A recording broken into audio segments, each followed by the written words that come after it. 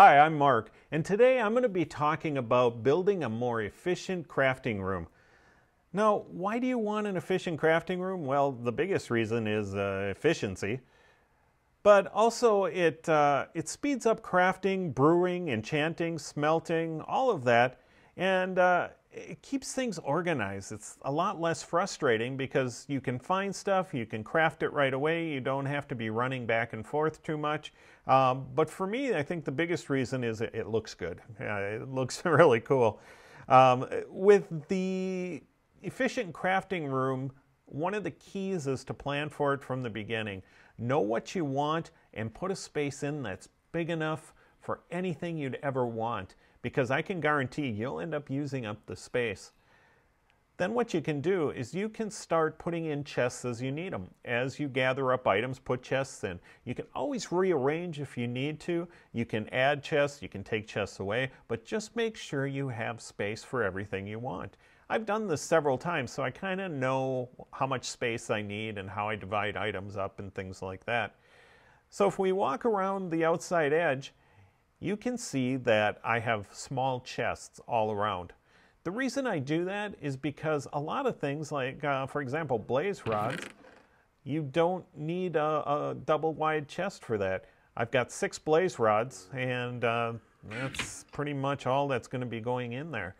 So I go with the small chests, but if I do need more room, I can always put 2 chests next to each other like I did with the cobblestone, which I have none in there right now. Actually, I put 3 together here. Now, if we look at the small chests, a lot of you might be saying, well, how did you put little chests next to each other? Well, here's a little trick. You might know it already, but you make each other one a trap chest. So this would be an ordinary chest, trap chest, ordinary chest, trap chest. You can put those next to each other, whereas you can't put ordinary chests next to each other like this. Now you'll notice also that I used item frames for everything. The big reason I do that is so that I can find things quickly. When you have to read signs, it's a lot slower to find what you're looking for. However, this is a little more expensive. A lot of people are like, well, I don't want to give up a good item to put in the item frame. Well, you can always get it back. All you have to do is break the item frame and you'll get your item back. I'll tell you, it is really a big convenience to have the item frames over signs. The crafting itself I do right in the center here. You can see I've got a crafting bench, I've got my brewing stand, I've got my cauldron, I've got a infinite water supply, I've got my garbage can, and then I've got an anvil, and I've got another crafting bench down here on the other end, so I don't have to run way down to there.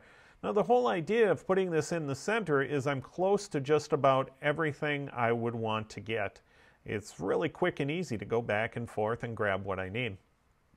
If you're wondering what this space is over here, this is actually my potion brewing system. All I need to do is push the button and I get potions. But that's a whole nother story for another video. One of the things I do too is I put in a small smelting station. One of the reasons I do this is that a lot of times you have to smelt small amounts of something and you don't want to have to run to a big smelting setup to do it.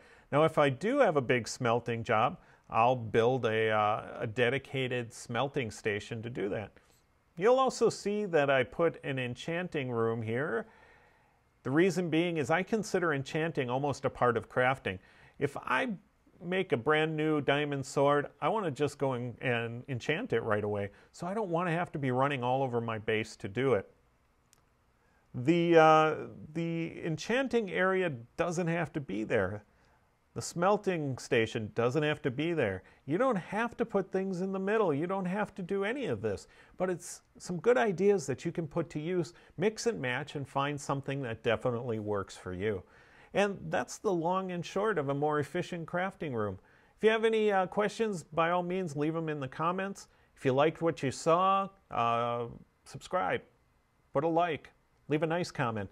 If you didn't like what you saw, just keep that to yourself. Thanks for watching. We'll see you in the next video.